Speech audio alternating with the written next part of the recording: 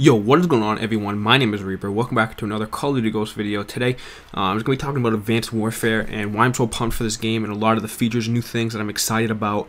And yeah, the gameplay you're going to be seeing in the background is a 33-0 infected MSBS KEM strike on Sage. It's on Xbox 360, and yeah, that's pretty much all the information about the gameplay. So we're gonna jump into just a bunch of stuff I'm so excited about for Advanced Warfare, and I just am so pumped for this game. You know, this game really needs to revive this series. You know, if Call of Duty wants to continue to be, you know, the dominant title of consoles, then it really needs this game to go big, because Ghost just didn't do anything. If anything, it freaking cut the fan base in half, and it really took a big down step in my opinion, and there's only a few new good things about it, but this game is just, it's looking crazy. So I'm just going to jump right into it. One of the first things, which is one of the most obvious things I'm excited about, is the XO suits, and you know, these allow you to double jump and, you know, jump higher and stuff, kind of like in Titanfall.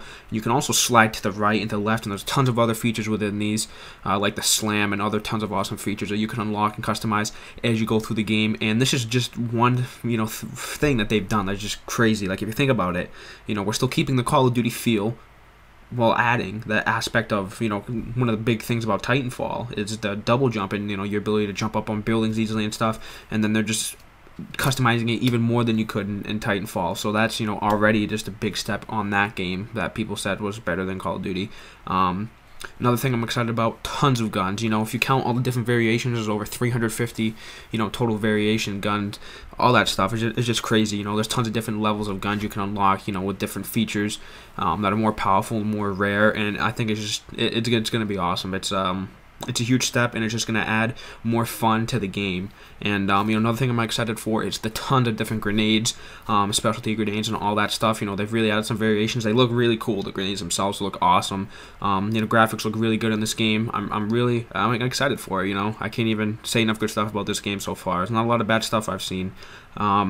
If anything, the perks is probably the worst thing I've seen. You know, that's not even bad, but it's just there's a couple perks that I'm kind of questioning, especially Danger Close. But, you know, we'll see how they can get around that. I'm sure they will. But yeah, the grenades, you know, there's tons of cool features within the grenades that are just going to allow us, you know, to just kick ass. I mean, especially like the scanner grenade or whatever, where you throw it and you can see people through walls in a quick like scan. That's pretty cool. We saw that in the multiplayer trailer.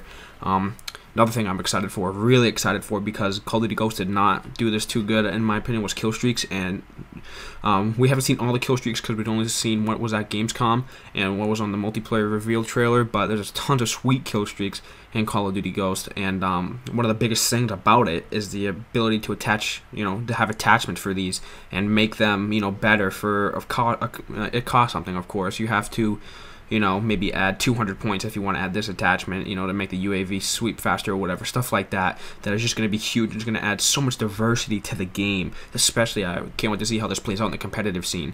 But, you know, the attachment system within kill streaks is going to be awesome. You know, the kill streaks themselves are going to be awesome, way better than Ghost, so far from what I've seen. So I'm really excited for that. It was one of the biggest things is kill streaks, and, you know, looks like they're going to be doing that pretty good.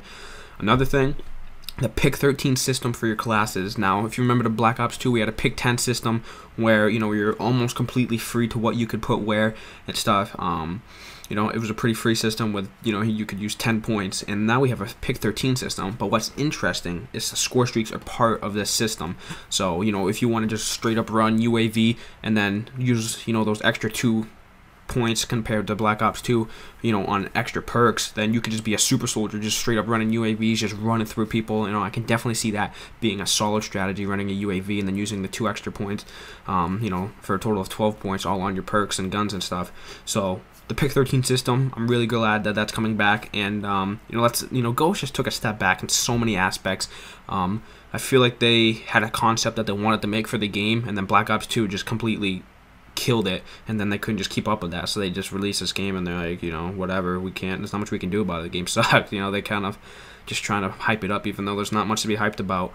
I'll probably make a video talking about why I think Ghost is probably the worst Call of Duty sometime soon. But back on to why Advanced Warfare might be the best Call of Duty ever.